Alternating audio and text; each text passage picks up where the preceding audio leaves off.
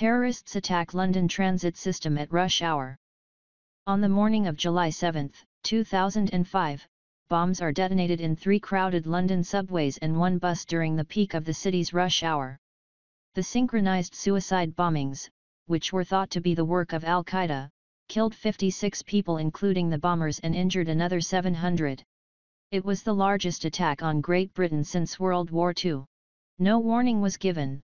The train bombings targeted the London Underground, the city's subway system. Nearly simultaneous explosions, at about 8:50 am, occurred on trains in 3 locations, between the Aldgate and Liverpool Street stations on the Circle Line, between the Russell Square and King's Cross stations on the Piccadilly Line, and at the Edgware Road station, also on the Circle Line.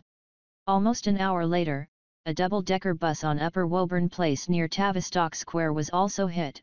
The bus's roof was ripped off by the blast. The attacks took place as world leaders, including British Prime Minister Tony Blair, were meeting at the G8 summit in nearby Scotland. In his remarks after learning of the blasts, Blair called the attacks barbaric and pointed out that their taking place at the same time as the G8 summit was most likely purposeful.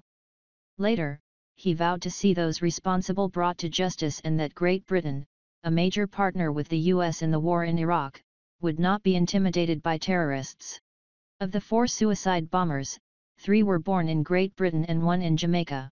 3 lived in or near Leeds in West Yorkshire, 1 resided in Aylesbury in Buckinghamshire. Al-Qaeda officially claimed responsibility for the attacks on September 1, 2005, in a videotape released to the Al Jazeera television network. 2 weeks later, on July 21, 2005, a second set of 4 bombings was attempted, also targeting the city's transit system, but failed when the explosives only partially detonated. The 4 men alleged to be responsible for the failed attacks were arrested in late July. An estimated 3 million people ride the London Underground every day, with another 6.5 million using the city's bus system.